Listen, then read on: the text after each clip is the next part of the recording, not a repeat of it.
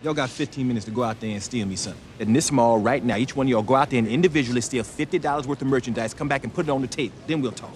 Okay, come on, guys, we can do this. Just shoplift. We got 15 minutes. Let's go. And put your wallets on the table. I don't want nobody cheating. All right, come on, let's go. Would you like me to ring that up for you? No, I think I'll just live with it a little first. Do you have a catalog? I might have one in the back. Let me check. How those feel?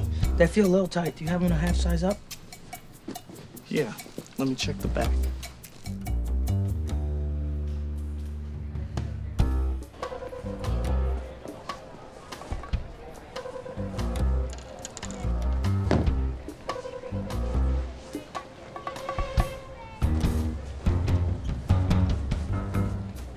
Hey, them 2 pair of drawers don't cost no $50.